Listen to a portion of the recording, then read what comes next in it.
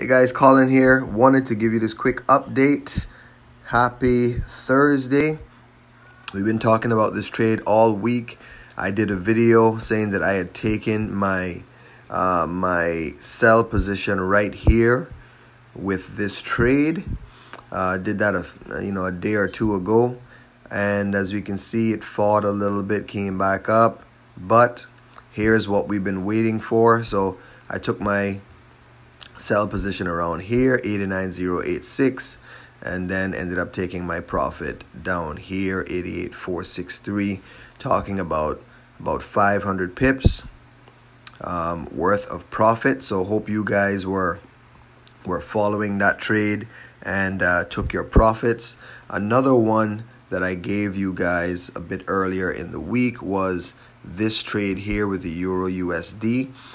We had looked at it actually bouncing off of the 100-day moving average support, and I took a buy position right here, 1.13687, and I set my take profit position right here, 933. Did it go higher? Yeah, it went a good lot higher, but that's fine. You know, it's important in Forex not to be greedy.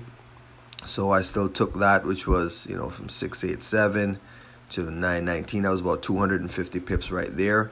Took profit right there. So here's the next one that I'm looking at right now that's shaping up. I like the way it's looking. USD CAD. Now, here's the thing.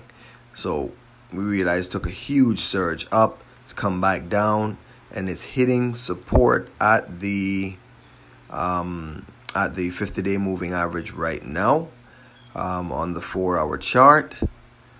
So what I'm looking at with this is I'm looking for this to keep support at the 50-day moving average, and looking for that to bounce back up at least, what are we right now, 32,205, 32,470. That's about 250 pips.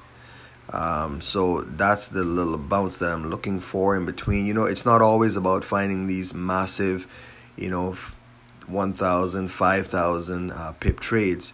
You consistently get 200 to 300 pips in between these trades, and that can set you free, guys. But of course, with anything, just in case it's not ready to continue its move up, I have a tight stop loss just underneath here. It's a very tight stop loss, because if it breaks through this 50-day, then there's a strong possibility that it will come all the way back down here and try to find support at the 100-day moving average. So it may bounce off of here, because we've seen this has been previous resistance here and here as well, here as well. So that has had some serious interaction at this level right here.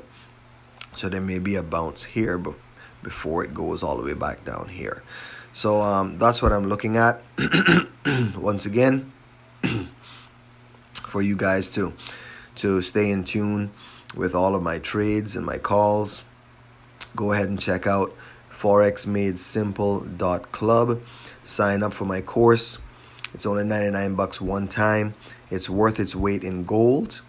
And people who have taken my course, my members, they basically have lifetime access to everything that I'm doing, and I'm always letting them know what's going on with my trades. Okay, guys, take care until next time.